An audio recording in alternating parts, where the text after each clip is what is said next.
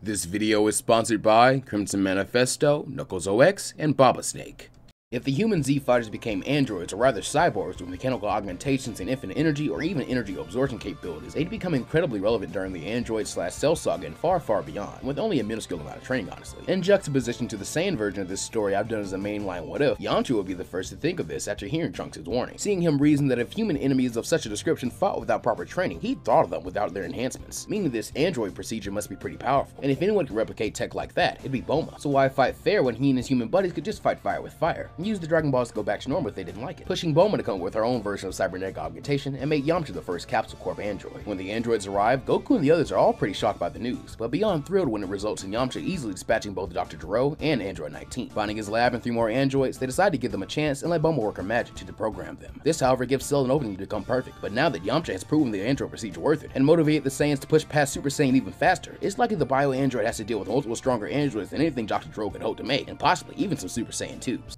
As we start off, I think it's important to have a conversation on power scaling and lore implications for a scenario like this now, so we can waste less time hashing that out later, rather than expanding further on the story. This stuff usually runs a lot more subjective than I think many people are willing to admit, more so because Dragon Ball fans love to argue more than they do reading after all. The Android and Cell saga was the first to drop the power level system the Saiyan and Namek sagas introduced, so on top of adding a bunch of new impressive feats and transformations, it's also coincidentally the point personal power skills are most likely to diverge wildly between readings or interpretations of the manga and animes. I think the most important thing to keep in mind with my scaling, especially when it comes to power level specifically, is that I usually base it off the trends the numbers took when they were first introduced, and I don't place as much value on the millions as I think most others do. We'll expand on that in a bit, but for now let's talk about the trend idea. The best example is the first one. Raditz rolls up in the 1500 range. Then the very next villain is multiple Cybermen at the same level. Then after that, a Saiyan way stronger than Raditz, and then finally the big bad boss of the arc. It's a pretty similar villain who outscales the first of the arc by literally more than tenfold, who mind you is also equipped with and willing to use an ability to make his strength increase by another tenfold. Keep in mind, to be fair, the Powerball technique is meant to be pretty costly, so the assumption is that between facing Kaioken Goku and the use of it, Grade 8 Vegeta wouldn't have been at his full hypothetical 180k. But initially, as is the same way, he was going to use the moon if Piccolo hadn't destroyed it, and most transformations that change the body shape a ton are kind of implied to heal to some extent, like with Frieza's, though I can easily understand not really accepting that concept as a standard for every character across the series. But my main point is that Vegeta was meant to get so close to that hypothetical full power, and Goku so far away from it, as he is the underdog low-class Saiyan, that I think it's pretty relative. The safe assumption on solid facts being that we went from barely surviving facing a villain who completely shifted the literal power scale, found out he was lower than dirt, and then just barely survived again against the top of that hierarchy, in a form where he was probably only a little weaker than Captain Ginyu.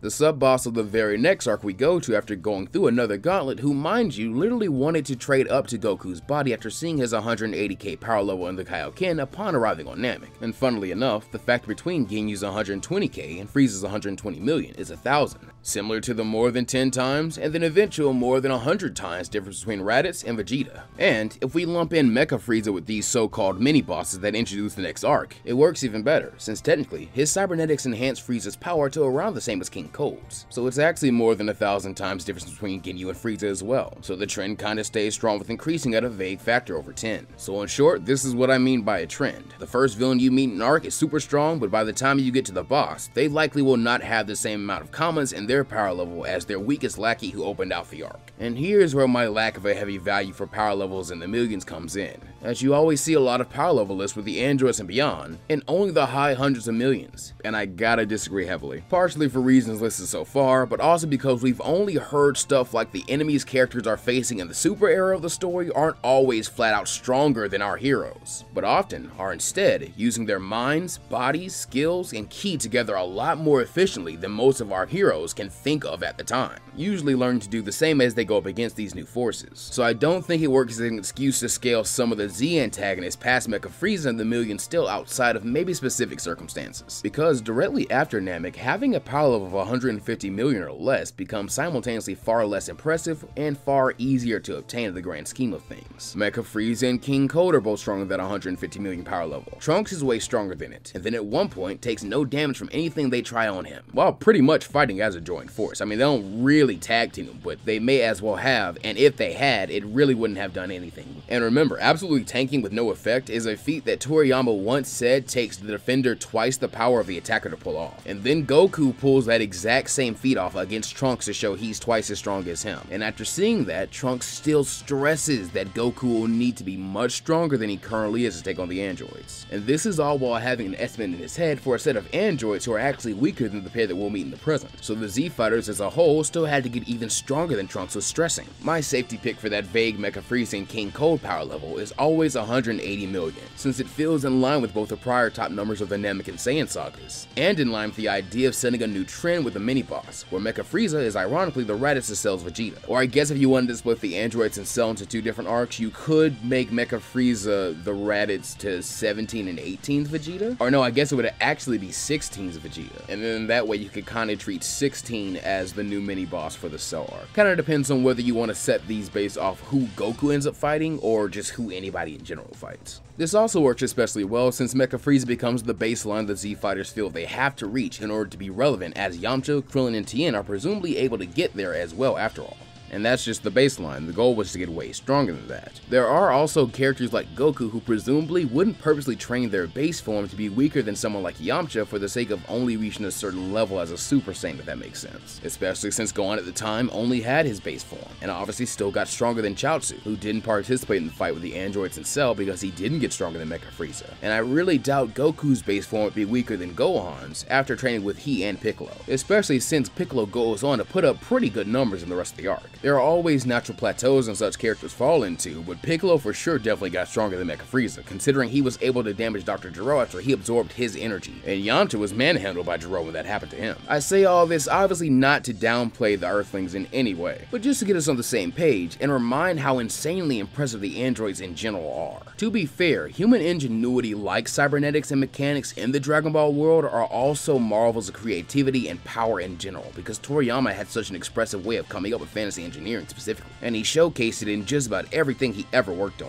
But in Dragon Ball, even characters like Major Metalitron and Eighter back in the day were so noteworthy that Eighter's pacifism is kind of more like Popo's, where it's there as a valid reason for the character not to solve a lot of our punch fighting problems just as much as it informs the character. So all this yapping boils down to a very easy to understand subject that we all kind of understand inherently by reading this title of the video, as I feel like while reading and watching the Android arc, it's something you kinda can't help but think about, especially since the arc as a whole is so heavily centered around Goku and his friends as a whole, and noting that the basic increase the average untrained human who can't sense or control their ki at all gets from Dr. Gero's android or cybernification process likely takes someone from the single digits to the billions at the very least. Now whether it's singular, tens, or hundreds of billions could really just come down to what numbers you personally like more as the powers ramp up in correspondence to the trend I mentioned earlier, but this first part of the what if was just to touch on the concept of cybernetic enhancement surgery in both a better funded, research fueled, and equipped environment. It's not even exaggeration to say that the concept of a manufacturing entity like Capsule Corporation is probably one of the most technologically advanced ones in all of human fiction to date, but we are also talking about the procedure itself being done by an unequivocally better scientist than Dr. Gero and Bulma, as after all, without her time travel tech, his ultimate creation in Cell is a lot less of a threat. Beyond that, she would even have better help than Gero ever would have access to in Dr. Briefs, which would also just allow her to do this a lot more safely and humanely for her friends. So, with more to work with and draw from on all factors going into the Z-Fighters becoming androids, the basic increase they would get from the procedure would justifiably be a lot higher than what Gero's version brought about, since it's probably going to be a lot more advanced and closer to what Dr. Hedo would create if he were to try to make his own enhanced humans instead of artificial life forms. That being said, in Goten and Trunks' little student by day, hero by night mini arc in the manga, we do see Hedo seemingly reanimating and augmenting human and non-human bodies, which would imply that he could do even better and work with even less than his grandfather if he wanted to do the exact same thing as him. And both the movie and manga feature Hachimaru, whom remember, Hedo vaguely claims was created to be potent and powerful enough that it would at least in theory be able to completely incapacitate any of his grandfather's past creations with organic material. A statement which I do not think gets the shock and awe it deserves, because as vague as it is, it could honestly mean anything from Hachimaru could kill someone as quote-unquote weak as Android 20 or Gero himself, or something as strong as as the original Cell, and more than likely because it's the version the rest of the world was the most familiar with. We're talking about the perfect version of Cell.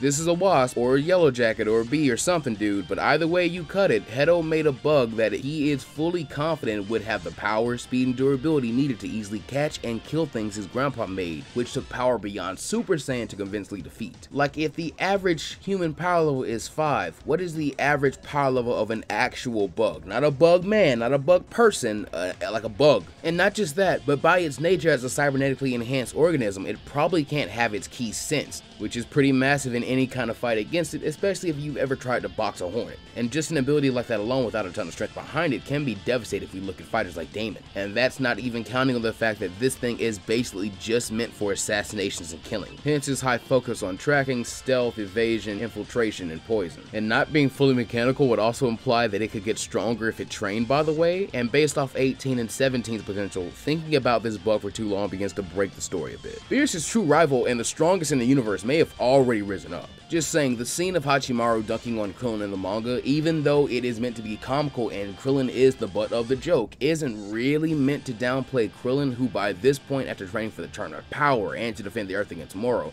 is probably worth more than a few perfect cells in terms of power himself. I think it's more meant to back Hedo's claim, since just about every other boast of his talent is proven correct by the feats of Cell Max and Gammas 1 and 2 by the superhero film. However, Hachimaru didn't really get a chance to prove himself until the manga adaptation, since temporarily stunning Krillin is much more impressive than killing Magenta. So, mostly in conclusion on all our scaling talk, you take the fact that Bulma could probably do better than both Jiro and Hedo combined with her eyes closed, you add into that the basic idea of technique, fighting styles, and individual abilities and quirks brought to the table by an experienced and well-trained fighter, who most importantly is consenting and willing to the procedure, and then you amp them up with infinite energy, you inevitably wind up with an android that's better suited towards fighting than the ones made without consent in a cave with a box of scraps. For instance, I really think we've all at this point thought about a Saiyan becoming an android, and even have certain fan stories out there already that explore the concept in depth, like Smug 6's Android Goku scenario. But because of how it works, android modifications can make even small things like Chiaotzu's telekinesis and Tien's Four Witches technique to be wildly dangerous, especially if their practitioners never get tired and become wildly durable, even by Dragon Ball standards. Here's a list of incredibly broken super moves some of the Android Z fighters could make use of. Tien probably has some of my favorite examples, so I want to start with him,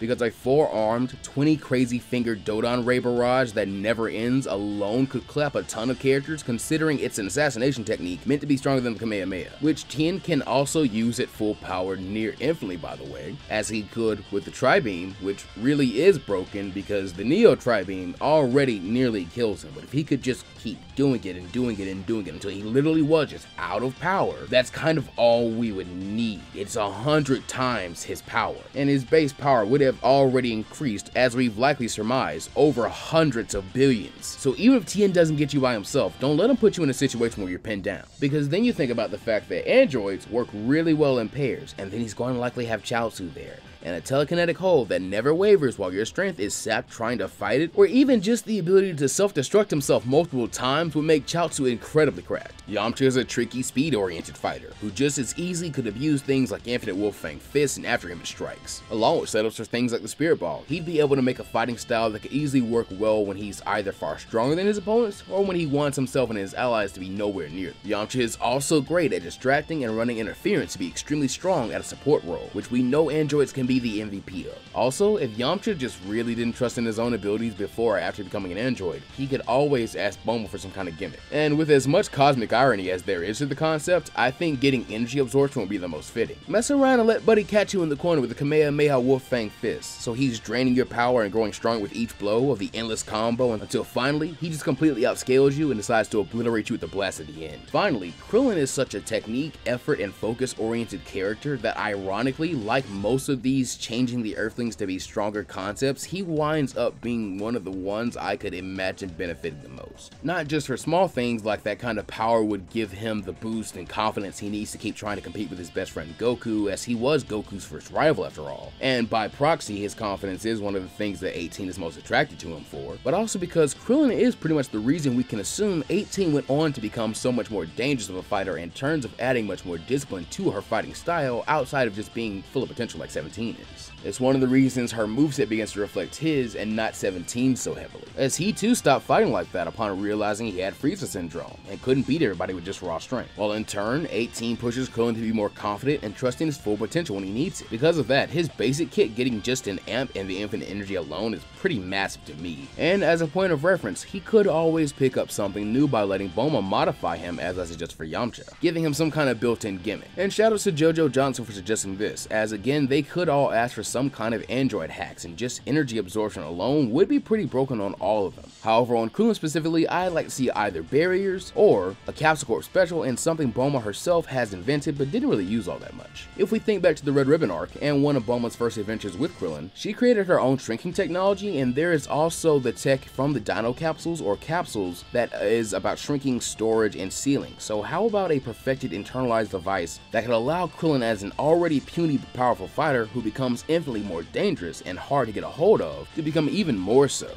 since if capsuling technology is included, Krillin could maybe get his own mechanical version of the Mafubla as well. Though speaking of, that's kind of another hack's ability for an android Earthling Z fighter, since they could also just keep using the evil containment wave over and over until they run out of power. Plus, Master Roshi is willing to teach it, and Tien already knows it. So as long-winded as I've been, and all, this is the expanded upon reason as to why I think Krillin, Tien, Yamcha, and Chiaotzu would be so wildly strong if they were to become androids. From just the raw power they'd get, to the confidence and faith in themselves and their techniques it grants, to the fact that our canon androids and artificial life forms already break the power scale multiple times throughout the Dragon Ball franchise. I'm not really done yapping just yet though, as I do want to mention someone pointed out that with infinite energy engines, Cell could easily change his targets to the Z fighters, which in this verse would make specialized versions of his perfect form, say if he absorbed Krillin, stronger than the canon version, since he'd also get their abilities and just a stronger android to absorb. And I don't necessarily disagree with this at all, as just an idea like this could really be used to expand a concept like this into a very long-running mainline story. That being said, here, something like that would probably be evened out by all the other strong fighters around, who would also improve the effectiveness of training, since it's in general pretty beneficial to cybernetically enhanced people, because I guess you could say once they get the amp, they have a ton of untapped potential. This is certainly one of those points raised where if I or someone else were to expand on the concept for a deeper dive in a mainline story that has time taken and devoted for it, for instance stuff like Tien and Chiaotzu probably not being super willing to take power they haven't earned, and a bunch of other arcs and dilemmas like how Bulma would feel about all this, or how the Earthlings and their friends would cope with things, and how Jerome and the Red Ribbon androids would come to terms with the Z Fighter androids, as I can imagine some great stuff in moments like Krillin bonding with the original trio while trying to negotiate with them, and then maybe earning himself an earring at like 17 and 18 after protecting the twins from Cell. I feel like those kind of scenes and moments could have a lot of weight, but I also feel like because the stakes would be so heavily stacked in the hero's favor, more so than they already are in canon by just the presence of plot armor, you would lose so much flavor in the story just as tension and suspense are just kind of removed.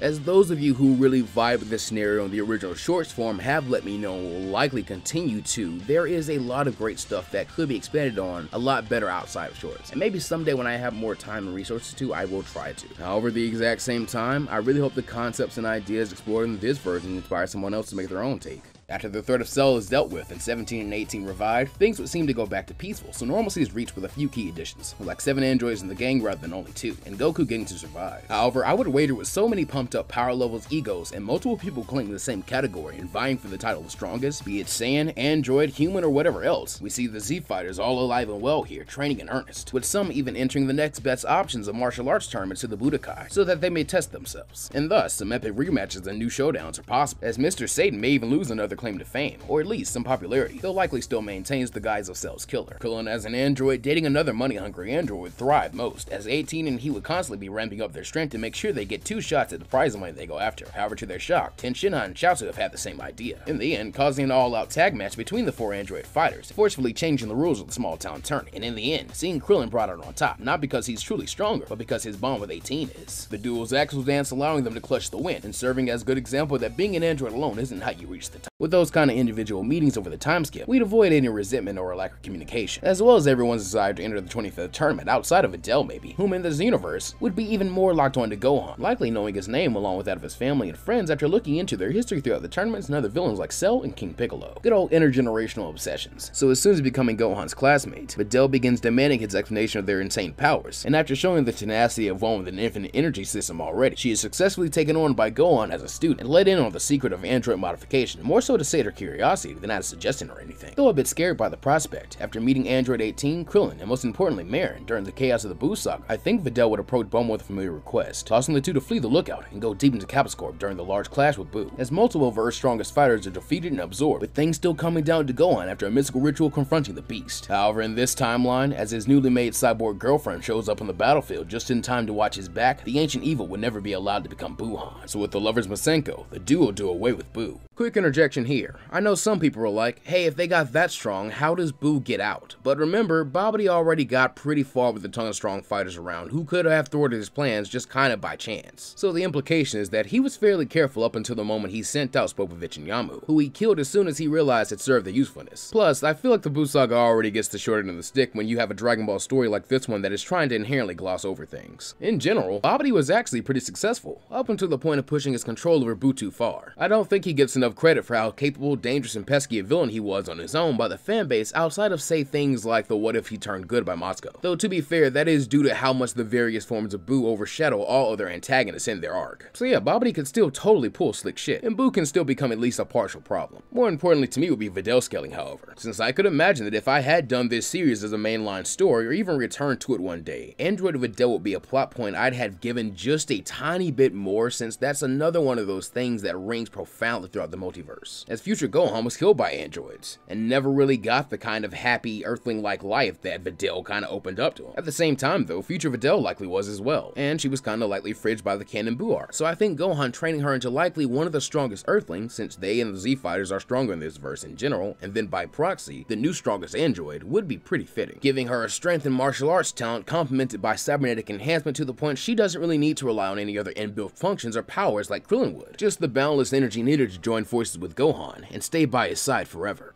Gohan and Videl then help Bulma to gather the Dragon Balls and undo Buu's chaos, officially adding yet another powerful android fighter to the Earth's defenses. But I really think Mr. Satan would feel some kind of way about both the destruction of Mr. Buu, the good bit he'd likely still have met the chaotic Tien, and the fact his baby girl is now a smoke and mirrors using quote-unquote freak. Though with full context, I'm sure he'd be understanding. He'd still be uncomfortable for a while, though as he sees Videl now happier and stronger than ever, able to stand outside his shadow finally, he eventually comes to peace with her being an android, glad that she's glad, though it does make him wish he were still strong enough to protect her, or maybe to have Mr. Buu back on their side. He even considers the android process, but he's still a bit too squeamish for it, instead going for a more basic and down-home approach and becoming Gohan and Videl's student, at least when the two aren't busy. That's when they pass him off to Piccolo, since that gives him a window into how to get his friend back, as he's met with the task of impressing and convincing Piccolo to allow him to collect the Dragon Balls and revive Buu, something I think even with greater strength he'd have a lot of trouble with, at least for now. Piccolo only being convinced into at least considering it, and seeing Hercule prove himself more than just talk, he may just relent one day. Now that an android has practically joined his family already, Goku is more than happy to welcome Videl into the Stone Clan, almost convinced to pester Chichi into becoming an android as well so she could be his sparring buddy again, and had the energy to make even bigger dinners. Thus, as the time after Buu rolls around, Goku is also more than happy to be around the house to train with his boys and Videl, eventually even getting Chichi into the mix to at least train, as it's decided the family's money troubles will be solved by opening up a dojo together, where Hercule continues to train in secret. And just in time, its wedding bells now ring. A few years later, as everyone meets back up once again for Bulma's birthday, Lord Beerus has no reason to go to King Kai's world, as Goku and the other Saiyans are happily glued to Earth these days, and so he finds the planet a much more intriguing one, as even without Godly Ki, the Saiyans and cybernetically enhanced humans are powerful enough to keep the cat entertained. And with Videl's announcement of her and Gohan's child during the Super Saiyan God ritual, Whis actually advises his lord to return to this planet rather soon, taking a keen interest in the future of this child even before any God Ki has been released. So the Super Era, the Z Fighters are set to take it on more than ever, as Goku goes on to give Beerus a far better fight earning his affection, in title of his newest arch rival. From here, more than just Goku and Vegeta will be invited to train with Whis, since most if not all the androids have continued to train and grow incredibly strong at a pace that has pushed the Saiyans far harder than the canon. Thus, as things are a lot louder, Beerus is awoken earlier to join in on the fun, seeing a visit from his brother Champa lead to a larger tournament of destroyers, where the likes of Caulifla, Kale, and a Namekian warrior are introduced earlier on to take on the Whis-trained team of Goku, Vegeta, Gohan, Krillin, Tien, Yamcha, Piccolo, and surprisingly Videl, as Whis was more than happy to magic her through the birth of Pan and thus get her back into training early enough so the baby can witness her parents break their limits points in a battle with another universe, this being after they're missing out on beating down a resurrected Frieza. Thanks to these all being fighters we took a keen interest in due to their backgrounds as well as their power, the 7th blows through the competition, leading to Lord Zeno also being intrigued to have a possibly larger tournament than even this. At the same time, Yamcha thinks it's time they consider having Bulma try to tune up everyone's enhancements based on all the powerful new opponents they've met, hopefully even invent some cool new tricks like some of the ones Warriors in the 6th half, meaning another guaranteed upcoming power boost. How about a short dedicated to talking about some of the cool gimmick powers the Android Z fighters could have?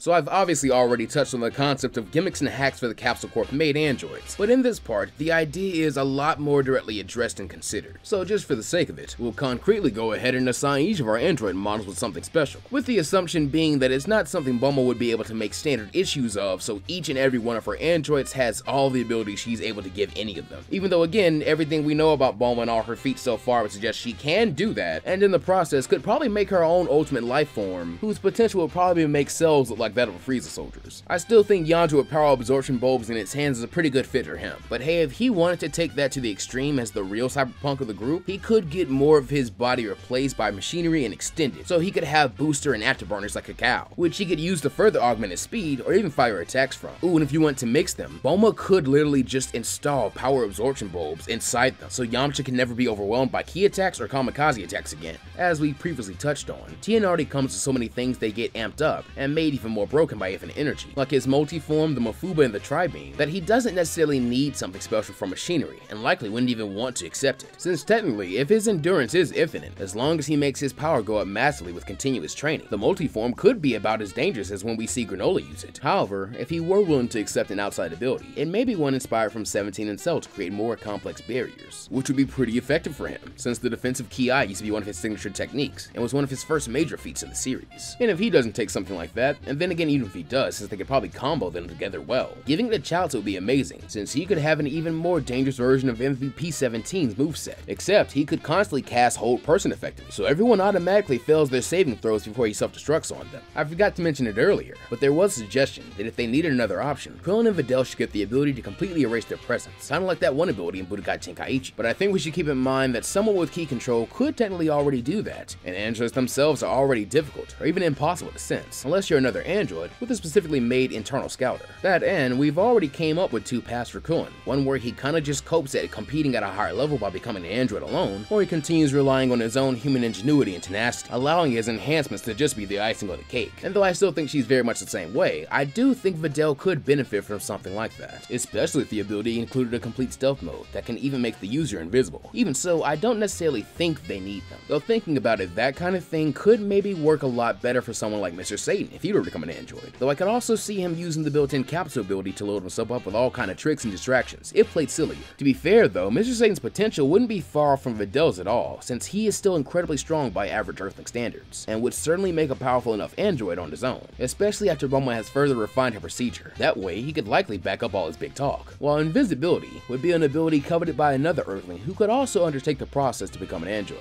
if things get dire enough. After this, the Black Saga would begin. However, I believe another major change would come from Trunks, as after his experience in the present timeline, and losing Kibito and Shin pinning his train with the Z-Sword, he'd end up desperately asking his mother for an android enhancement himself, rather than focusing on another trip to the future. With this easier to pull off scientific feat and sacrifice possibly inspiring others in the Resistance to do the same, especially after Future Mod for sure goes through it to better fight alongside Trunks. At that point, with a training partner whose energy also can't be sensed, and memories of the helosynchronicity of 17 and 18 to guide them, Trunks and Mai could become one of the greatest fighting duos the multiverse has ever seen. Thus, inevitably, Goku Black and Zamasu are toppled by the hybrid of Saiyan pride with relentless human technology, without the heroes of the main timeline even learning about the incident, and leaving Trunks' timeline fully intact and all the better for it. Preoccupying our heroes in the main timeline, however, is Hercule's eventual okay to revive Mr. Boo from Piccolo, impressed and convinced by both him and Videl after so long a part of the group. But how strong do you think a Saiyan android would be, much less one who's achieved power beyond Super Saiyan? As we touched on the idea a bit earlier, and are about to spend even more time winking off a hypothetical concept, I say the best way to open up this expansion segment is to quote one of my favorite comments from this part, from Fear the Pig Gaming. A Saiyan android is actually a very scary thing. Think about how strong a regular human with no fighting potential got with those augmentations. Now account for the fact that androids can also get stronger as they train, just like anybody else. Also, the infinite engine would actually be a massive boon to the Super Saiyan forms. An android Saiyan could potentially stay in any form as long as they want, as if they had fully mastered it. You could spam something like Super Saiyan 3 endlessly with that combo. Yes, it really is scary, because this isn't even to mention the concept of infinite energy being applied on top of the already discovered Master Super Saiyan 1, 2, and Blue forms that drastically increase the power and efficiency of the forms, so far less energy is wasted. So far we're only talking about the fact that you really don't have to go through the process of trying to master your Super Saiyan forms with infinite energy. So that means even more than a regular Earthling android, you just kinda never stop, as you are constantly pushed on to fight harder and adapt to tougher and tougher opponents by your Saiyan blood, while cybernetics allow your mind to literally overcome your matter forcefully. What you've literally just done is effectively created a Saiyan Terminator. Also, very quickly, should be mentioned, since his Kai training resulted in some light godly abilities in the manga, and training under Super Saiyan Blue Vegeta helped lead to Super Saiyan Rage, there were a few comments from people who felt like Trunks would receive a downgrade by not having access to God Ki, but that's not really supported by anything we see from the series. The base android/cyborg process alone is an amp to itself that enhances the gains you get from training, so that alone it's about as good as anything we see from God Ki, since God Ki is, after all, the same as regular old Ki in all functionality, outside of who can sense it, and even that isn't super consistent. May I remind, we also have Mule, a god of destruction who appears to be robotic in some kind of nature, and there are theories that he may be a little guy in a mech suit, but if he is, it either implies God Ki can be used or channeled through machinery, and even if not, it's not like you need God Ki to challenge or beat someone who has God Ki, as we've seen a ton of fighters do so already, since it was introduced pretty much actually. Anyway, back on topic, this was my point in saying Trunks and Mai, who by the way would still be there as an android training partner, who was already stronger and more experienced with fighting than the average human, wouldn't really need outside help to beat Black and Zamasu, even when dealing with immortality, because as I said, they would basically become a perpetual motion torture machine that would probably put Zami in a position of wanting to die and submitting to whatever fate Trunks deems is fit for him, rather than continuing to try and fight, since we know for sure Black would just get clapped, probably even with Rose. If the future team really did need help, I feel like there would also be other options like finding future Android 16 to try and get him on Trunks' side, since he should technically be even easier to soup up, or even having Mai's men get enhanced as well. Honestly, if they did that, an easy hacks ability for them would just be to give Mai the 6th pass in Renegon, so she can see through and command her squad with synchronicity and power of a well-oiled machine. Though thinking about it more, that along with a true self-cloning ability like Cells may be more fitting for Tien. We've already covered him, and he would need less help to either survive or stand out in zone. As for Trunks, however, number 1, Buddy would 100% take a hacks ability from his mom, partially because it is his mom, and number 2, he like Goku will do what's necessary and use power that isn't his own if it's what he needs to defend people and their hope and peace. Also, speaking of, his mother has one more piece of iconic technology that would tie that Terminator reference together perfectly, and she was already working on it again by the time Black showed up. It's the very thing Trunks be suggesting she turn her attention away from, so when her procedure on Trunks is done, she decides to make him both the ultimate android and time traveler by miniaturizing and installing the time machine's engine into Trunks' infinite energy core, in a design that would work by having the energy produced from fighting convert into time travel fuel, which just outright would probably make one of the strongest characters to ever come out of one of my what ifs or just a what if, regardless of if they're shorts or not. It'd certainly be one of the strongest versions of future Trunks I could even think of, including the Xeno version, since his potential is near exponentially higher, hence him not really needing help from Goku and Vegeta of this timeline, as honestly, this Trunk could be one of those noteworthy characters from certain timelines who Corona and the Time Patrol just can't pass up recruiting, as relative to how easily he could save his timeline, they'd be the ones in desperate need of his help really and truly, which again would be a wildly interesting conflict for a fuller story. Does Trunks purposely limit himself to wholeheartedly protecting only his Earth and his timelines he promised, just like Gohan would encourage him to do, or should he follow his pride and ambition and rise as the strongest time patroller in all recorded existence in order to bring peace and hope to all space-time, as Vegeta would? Whichever the case, I think he'd make sure his mom and Mai are by his side.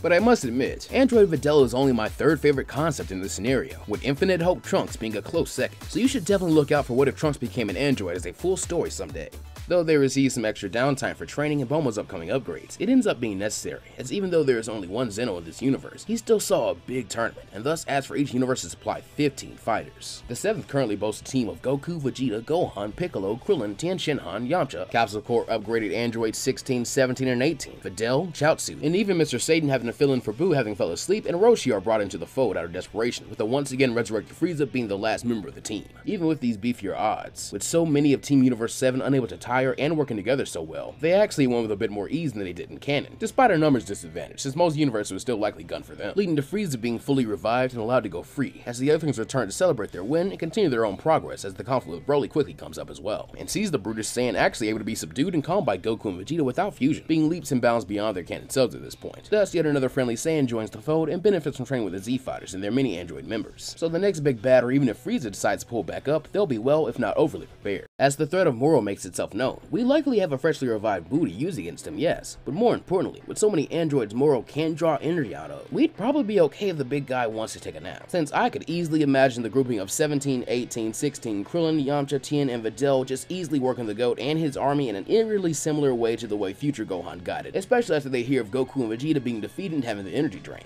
Hell, even Master Roshi and Hercule are finally willing to get enhanced, if at least temporarily, joining in on the fun fully, since this sounds a bit too much like the evils of King Piccolo and Cell to them, and they were just the weakest members of their team at the TOP. Now as the technical latest models, they might be the strongest. All of these fighters being pretty straightforward and serious, they likely would spare this even ancient or evil very little mercy, and thus he very well may fall before the rematch of the pure Saiyans could even be held, leading into the Granola of the Survivor arc. However, the specification of strongest in the universe becomes much more intense than in canon as well, and thus Goku and Vegeta get to make up for the lost battle, the bounty hunter pushing them further than they thought possible, and even further upon the advent of gas. However, when Frieza arrives, he still easily redefines the term strongest. I don't think there's much worth expanding on from these last two parts, but I do know there was a sentiment expressed that Goku and Vegeta should probably still have needed fusion, or that they'd begin to be left in the dust by all the androids. I'll just say take that how you will, since he gets into the Jiren versus Broly debate I think should be long dead by now, but regardless, I feel like this specific Goku and Vegeta could probably fight it out on pretty equal terms with Broly, say Paradis, and then drive off Frieza pretty easily, or if they did struggle, it might be against Frieza rather than Broly, kind of in an early showing of what happens in the Granola arc, with Gogeta maybe having to save the day. I say this because for one thing, I just think Whis' training would be way more effective, since the way their android companions already operate, and their experience mastering Super Saiyan form would probably make them realize the lesson about efficiency, control, and the discipline they use their power with way earlier than after they fought both Jiren and Broly by the time of Superhero. A lesson Whis has tried to impart since day one, and which recently, we've literally seen was able to help Vegeta overcome Broly pretty handily in the manga epilogue of Superhero. So yeah, Goku and Vegeta strong and Broly and Frieza strong.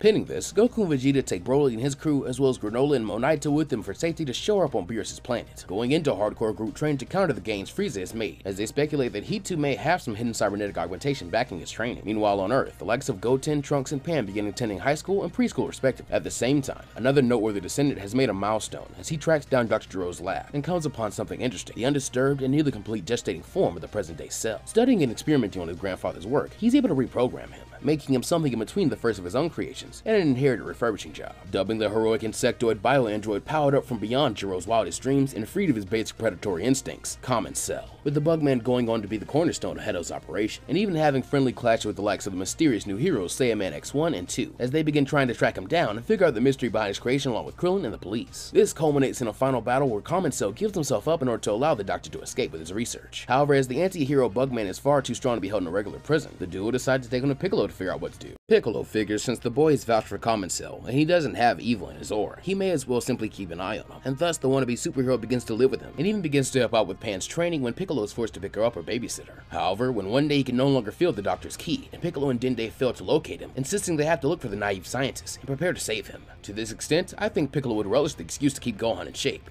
possibly even being convinced into using Shinron to power up a bit earlier, granting him some extra time to master his new strength, and then use it to whip Gohan into shape, at least more strictly than Videl tries to. However, when they make the first wish on Shinron and have two left, Common advises another suggestion, with Piccolo cautiously agreeing to try it, and thus wishing for an infinite energy engine and a revival core like the androids and the original Cell had, resulting in Piccolo's power-up being overall more massive, as he's even now able to help Common Cell reach his own power-awakened form. From here, when they aren't searching out Dr. Hedo, they are grouping up with Gohan, Videl, Pan, Mr. Satan, Boo, Goten, and Trunks to spar and keep sharp, until one day, there's an appearance by a strange android bearing the Red Ribbon Army logo. Will they be ready in this timeline, or has Dr. Hedo made some advancements? When Gamma 2 is used as a test against Piccolo, he meets a lot more resistance, sure, because both are stronger than in canon, but Piccolo isn't being pushed into truly breaking his new limits just yet, so he fails to awaken that bit extra that Shinron gave him early, while Gamma 2 still has extra power from the advancements Hedo made while working on Common Cell, battling against the stronger X-Saiyaman and his increased funds, and so Common Cell quickly decides to team up with Master Piccolo to even the odds and drive off the Gamma, with the duo still faking defeat in order to track down the enemy base and gather the cavalry before storming it. While there could be a Gamma 3 or even 4 by this point to bolster their forces, the Red Ribbon Group instead are onto all the androids at the disposal of the so-called enemy cabal, tasking Hedo with creating countermeasures to disable them permanently, incapacitating a stark number of the Dragon Team currently on Earth. So with urgency, a stronger team led by Gohan and Piccolo will be ready to work together to deal with in a race to save Videl and their other friends, working to deactivate what they realize is a special nanite virus targeting cybernetic augmentations, explaining Piccolo and Queso's resistance to it, and forcing Magenta to panic as Dr. Hedo finds out the truth, deciding to help broker peace alongside Common Cell, at which point Magenta seeks to unleash Perfect Cell Max. Thanks to the experience of having worked on Common Cell, Perfect Cell Max is actually a lot more advanced and farther along in development than Cell Max would have been in canon, even programmed with data from the original Perfect and Super Perfect Cell in order to mirror his personality at the order of Magenta, making the finished product capable of speech and reason, and with a particular vendetta against Son Gohan and his entire wretched family, well and truly Common Cell's polar opposite. This sees the heroic bug try to stop his counterpart harder than anyone else, though he luckily has a team of other heroes like the Saiyan and the Gammas willing to work with him, even as they are outmatched. However, in his darkest hour, Common Cell is rescued by a new superhero, as young Pan reveals herself, having gotten curious and come to peek in on the chaos, putting her vast potential and flying abilities to the test as she ends up just narrowly getting Common Cell to safety, while Perfect Cell Max releases a devastating attack in order to wipe them all out and avenge his former incarnation. This moment of fear for their loved ones and the dire battle scene Gohan and Piccolo finally break their limits and achieve new power, standing against this menace as a duo to stop him. Dr. Hedo informing the rest of the heroes their objective is to land a blow on Cell Max's head and make an opening to defeat it. Gohan in his new beastly form and Piccolo in his orange one bear unimaginable power, but possessing even more so, Perfect Cell Max clashes with them gleeful, while around them the other fighters assemble, with even some of the recovered Z fighters arriving to lend a hand, do their best to hold down Cell Max long enough to hit his weak spot, simply diving through Master Roshi's infinite Mafuba, withstanding the likes of Mr. Satan and Boo's best combos, and even combined assaults from 17, 18, 16, and Krillin in an attempt for spiritual revenge against the original Cell, who tries to goad Gohan into a beam clash and seal his fate that way. Piccolo, Pan, and Videl desperately joining him in the Kamehameha to support him. At the same time, the Gammas discuss a final desperate gambit, but overhearing, Common Cell tells them to allow him to take the most dangerous role, being their senpai after all. Feeling fear, Pan is telepathically told not to worry, as Common Cell promises that he's going to save her, soaring up and away and into the depths of space, until Earth becomes a pinprick, diving back down to build up speed intense enough that it chips away and damages his own body, forcing him to regenerate and burn with energy until he crashes down on Cell Max, cracking his head and leaving him vulnerable for a split second, an opening large enough to be overtaken by the family's power. Perfect Cell Max is defeated, but not destroyed, since as a sore loser like the OG Cell, he seeks to take this task on himself by reverting to a lower form and proudly boasting he already took it upon himself to improve Dr. Hedo's failsafe self-destruct. Even so, Hedo urges the superheroes to retreat, despite hysteric cries from Pan and the Gammas for comment, as his exhausted remains still lie at the villain's feet. Laughing proudly, Max gloats that this time he'll go even further beyond to obtain an absolute victory, but the voice of Common proudly declares that he'll teach the villain what those words really mean. And in that moment, Perfect Cell Max realizes his counterpart's nucleus has vanished from its remains for a true final gambit, as with the gifts of Dr. Gero, Common tries to consume Cell Max and smother his explosion so it can't hurt anyone else. So when the light of their mutual destruction renders things over in a flash, it's more like one of transformation or fusion that Piccolo and Krillin are very familiar with. And when the group return to investigate, they find that there is still a Cell here. While the others go back on guard, Pan and Gohan look closer and quickly recognize their friend by the look in his eyes and smile on his face. And so the great Saiyan Man says, "Good job, hero," to the newly revealed Common Cell Max.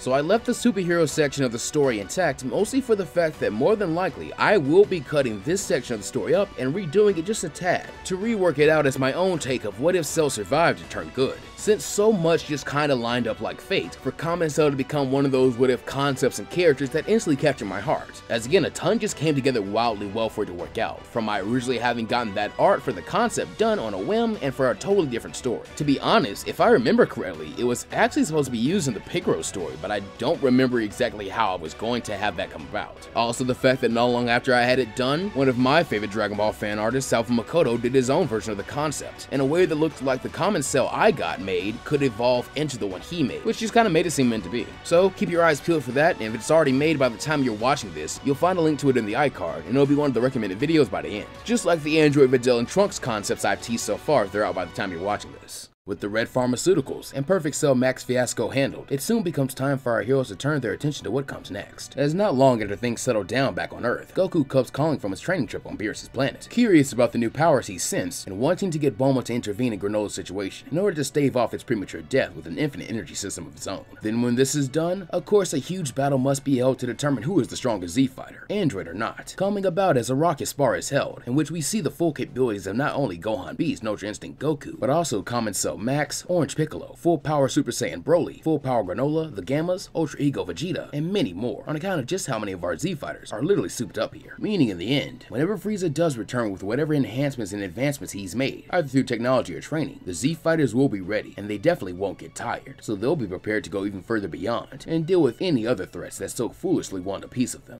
Well friends, from here it can only be pure speculation until we see what unfolds as the Super manga returns, and more than likely, the Super anime, hopefully, since even here, Frieza would likely have changed and gained a lot of patience and greater self-awareness. Actually, especially this Frieza, since the odds would be so stacked against him, he'd be more incentivized to continue his training and preparing for a fairly long time, past even the original end of Z problem, inevitably coming to a clash between the Z fighters and the revamped Frieza Force, with that likely spilling over into the long-awaited true finale to Goku and the Emperor's original fight. I could easily even see it coming in a way where Frieza finally evolves to the point of burying the hatchet with his enemies, and finding peace in a role like Destroyer God, as many like Totally Not Mark theorize could happen. If not something like that though, he could certainly wind up making an entirely new star system, universe, or multiverse to rule over, in the process of battling against so many enemies capable of utilizing infinite energy and the key of the gods. The possibilities themselves in this period of uncertainty that I make this video in are pretty infinite themselves after all. Meanwhile, following this hypothetical conflict, the Z fighters will return to the Earth for some more well-earned R&R during the post-end of Z era. As is the way with Dragon Ball's world, eventually, trouble would arise again, be it baby, shadow dragons, or some new threat yet to be unveiled in the Super manga arcs or movies. It could even be the antagonists of Daima, setting their plot to work after Beerus is awoken, instead of before. However, with their android abilities, on top of their training and strong teamwork, the Z fighters would always find a way to return the Earth and the universe to peace. And that's where we'll be ending the story in our look at this timeline.